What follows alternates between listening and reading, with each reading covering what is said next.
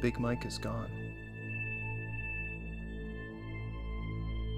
I must find him.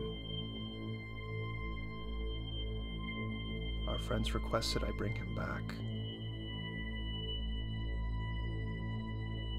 It's my fault he's gone. I pushed him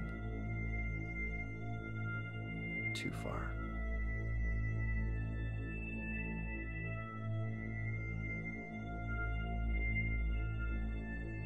To tell his story, I have to tell my own.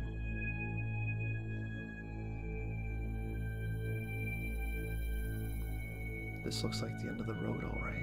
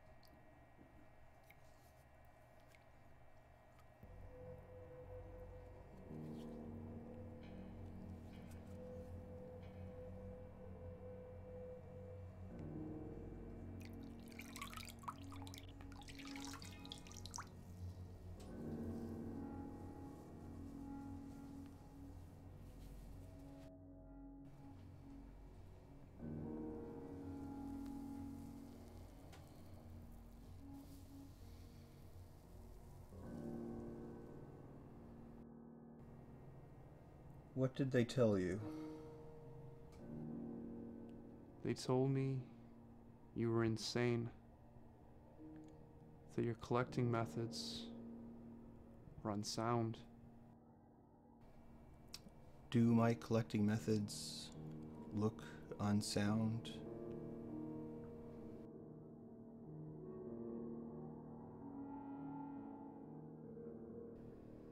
I don't see any method at all. I expected someone like you. Are you a collector? I am a gamer. You're neither. You're an errand boy, sent by grocery clerks to collect a bill.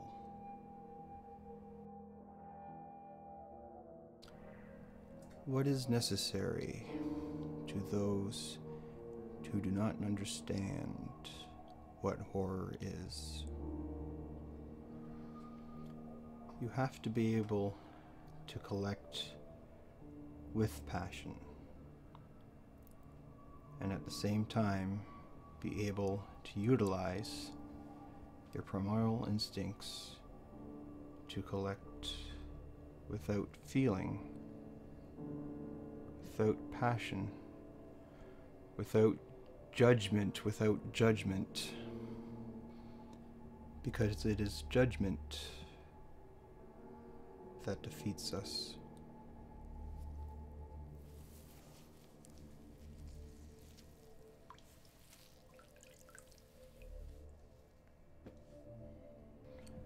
I worry that our viewers might not understand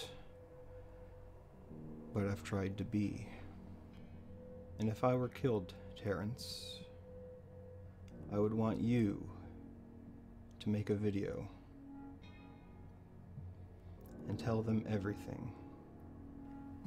Everything I've bought. Everything you've played. Because there is nothing that I detest more than the stench of lies. And if you understand me, Terrence, you will do this for me. Big Mike. Hey, Big Mike. Come over here. I think it's time we unbox this shit. Come on. What? Okay. Alright folks, here we go. The much anticipated unboxing of SD Snatcher for the MSX. And guys, I need to repeat this. Sound cartridge! Alright, here we go.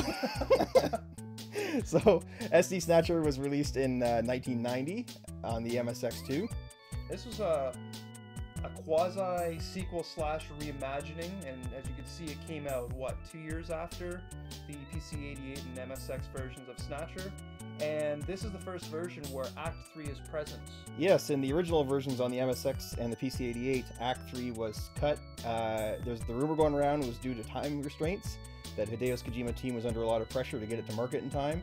So Act 3 was cut, and they released the original Snatcher as a cliffhanger. There are rumors going around that it was originally intended for Chapter 3 to come out as a separate disc, but that was all just rumors and speculations. So like Karen said, instead we actually get an ending in SD Snatcher. Now, just to let maybe viewers know who don't know what SD stands for, SD is super deformed. You can see what Terrence is modeling here, the characters. The Japanese have this strange obsession, like many things, for these super deformed characters. You'll see them a lot. They did it with Gundam, several other licenses.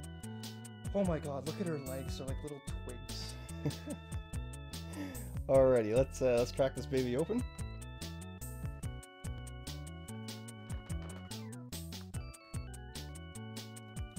So like we did in level 1 with the MSX2 version of Snatcher, this is yet another complete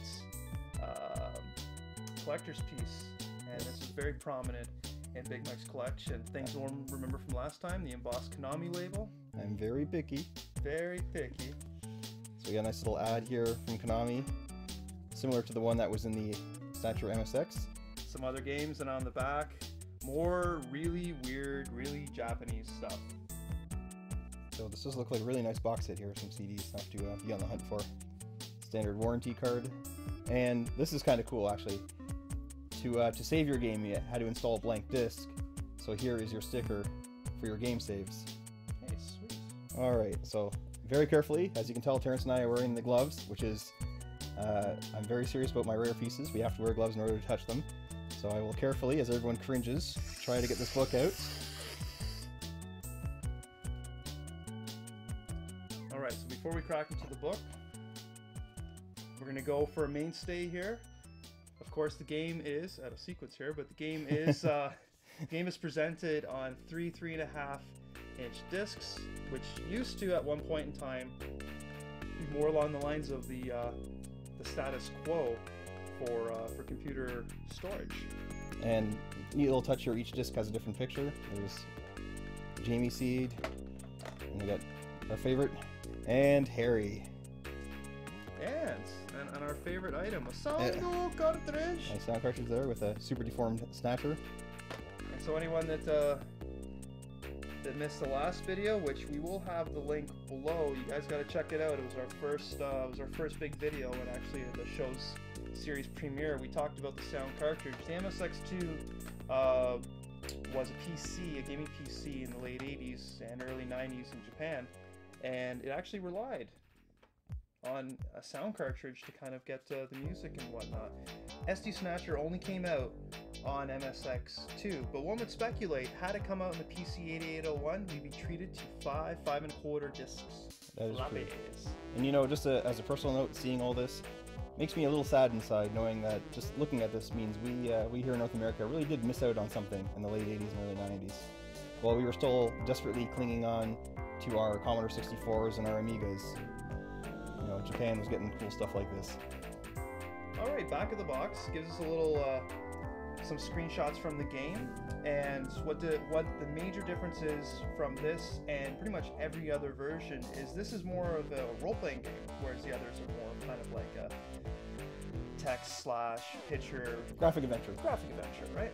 And the very unique thing about this was the battle system, where you could actually target individual body parts as you fired upon them. As more people, our viewers are probably well known with that exact idea being copied in Fallout 3. So it only took 20 years, but someone decided to take the same idea And I was always watching videos on the gameplay, and by all means do as well. It very much reminds me of an old Falcom RPG, like the original E series or Legend of Heroes back in the day. Very, very similar to that. That's sweet. And I don't believe this is what Big Mike paid. It's 149 pounds or euro. I'm pretty sure he paid more. Yep. But there's that very, very misleading price, 9,800 yen. Another thing we covered in the previous video of what that translates into today's dollar, and it is steep. So we are in the golden age of gaming to get games as cheap as we're getting. That's true, and games have never been more affordable than they are now, and there's the proof right there. Okay, so quick sound call. Metal Gear has gone hand size in this version, and I'm speculating this is a young Harry. It looks like it to me, actually. That's really funny. Who knows? We may be completely wrong on that one. And we got Mika. And there's what's his face? Jean. Ah, thank you, Jean-Jacques. Jean-Jacques. Yep. And his daughter, still 14. Kojima's still a pervert. All right, let's crack into the instruction book. And I don't mean crack literally, because it's made disintegrate in Big Mike's hands. Oh wait, we can do this the right way this time? Let's have a look at the other side. See if it's... No, it's a one-way. Oh, sometimes. You never know what Japan's thinking sometimes. Well, we noticed with the last video we did, the instruction book covered both the MSX and the PC-8801. So half of it was in reverse order. You actually opened it from the other side, and it had more of the generic installation, right? It was the yep. Yeah. And then the regular part, which would be like this. All right, so more things we can't understand. It's good to see nothing changed in the 2 years since the first one was released. And sorry folks, our Snatcher video was several months ago, and in that time, Terrence and I have not learned a single word of Japanese. Go on my side. There you go, there's one. Ah, I saw a cool video on this. There's actually some of the mini games that you can come across. That is a Snatcher whack-a-mole. Oh my god.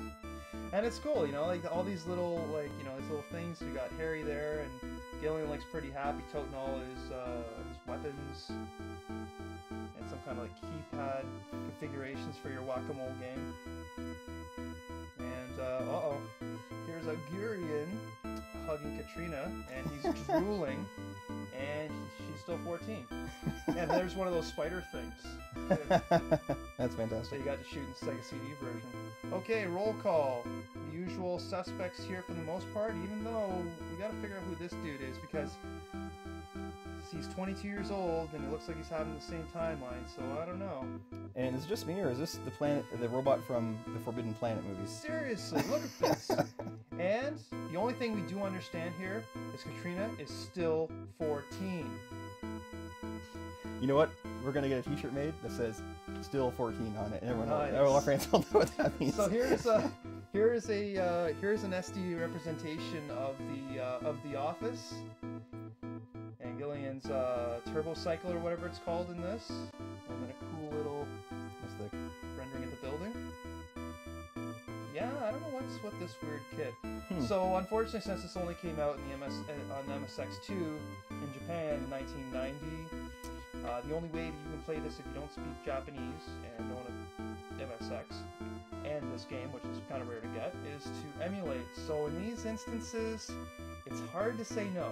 That's right, and thankfully some fans out there have translated it. So if you know, I'm sure one little Google search and you'll be able to find it out there, folks. There is a translated ROM out there of this game. And very important to get a good emulator for the MSX2 as well. I tried before, and well, my computer just wanted to take forever, so I didn't get to play it. Now here's an interesting part. It shows that it's more of an RPG. Snatcher had essentially one weapon used all the time. This one more RPG-like. As you level up or get further into the game, you definitely get more powerful weapons. Check that out. I think that's a laser gun from Akira. Yep, it definitely is. With the battery pack. Battery packo! Alright, now we have various grenades and other weapons, mines. It's kind of funny, that almost looks like a depth charge. There's obviously some rockets there. And a bazooka. Some various health items. And stuff, and some kind of painful probe device. And this is a really cool thing here. These are steps to watch out for if you come into contact with a Snatcher. Step 1, you're in shit. Step 2, you're already dead. Step 3, he's getting ready for you. Step 4, he's putting you on. And step 5, it's like you never existed. But rest assured, your skeleton will still be smiling. And cracked in the skull. Nice little spider drones there. More of a serious tone, I guess, with whatever these are. Weapons, enemies, modes of transportation. Kind of like early Robotech artwork style. Cool. Neo Kobe, City, bunch of stuff. Not to be confused with Neo Tokyo from Akira or Little Tokyo from Samurai Pizza Cats. So we're assuming that this is an explanation of the targeting system in the fights, where you can, as we talked about before, you can attack certain areas. It is explained further as well. And the SD Snatcher on the back. Well, guys, as they say, 2 down. Mike, are we going to see a third? Hopefully in due time, though it has taken several years to even find this one. And it was, I'm not going to sugarcoat it, it was very expensive, but you know what, folks? Worth every penny for a couple reasons. One is, I have yet another crown jewel in my collection. And number 2, I can say very confidently, by the time of this recording, we are still the only YouTube video of an unboxing of MSX Snatcher and SD Snatcher as well. Alright guys, part 2 of the Holy Trilogy is done. We got MSX2 Snatcher, we have SD Snatcher almost on the MSX2, but there's something missing. I wonder what it could be. Big Mike's been searching for this for 4 years. Right, Big Mike? We gonna get that PC8801? Big Mike? Big Mike? Big Mike? Where is this guy? We're supposed to be finishing this. Where are you? Big Mike?